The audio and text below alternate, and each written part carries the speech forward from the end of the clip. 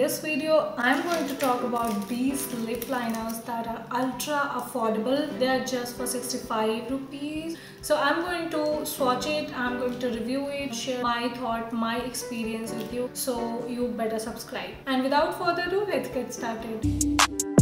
So these are Miss Clear Glimmersticks for lips. I already have been using the coffee brown shade and the mild maroon shade, and I also got these three shades recently because I just wanted to, like, who doesn't want more lip colors in their collection. I got mine from Nykaa, but you can get it from anywhere. They are available on Amazon, Flipkart, Myntra, Nykaa obviously, and a lot of other places. These have around 48 shades available. It includes like brown, red, maroon, pink, nude or whatnot. All of the shades, like a lot of shades. All the pencils are colored in their original colors. So it's really helpful to just look at this and understand, okay, what shade is this one. You don't have to go and read the shade just for the idea. This was mild maroon L02. This is a very nice nude shade. These are a little creamy if you just have to line your lips, but if you have to apply it as a lipstick, it might be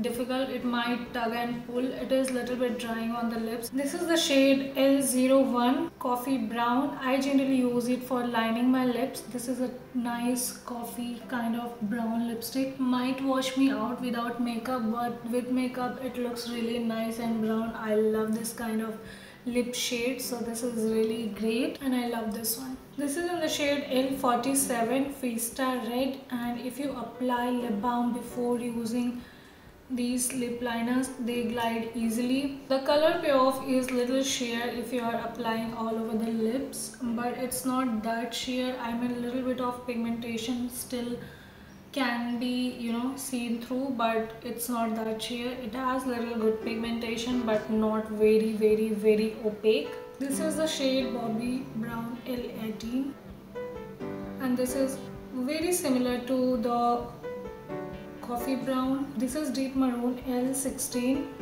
This is almost similar to again the Fiesta Red, but little on the maroon side. These are enough creamy to be a lip liner. If you are just wanting to line the lips, they are good enough. They slide, they glide really easily on your lips and they feel creamy. But if you want to wear it as a lip color all over your lips, I would recommend you to go with the lip balm. They do not transfer. They transfer very little, and that is almost nothing, so that's good. It does not transfer that much. I love that part. So that was it. That was all the swatches. So basically overall I love these lip liners, and they are really affordable, just for 65 rupees. So that was all for this video. I hope you liked it and I hope you enjoyed this video, and I'll see you in the next video. Till then, bye bye.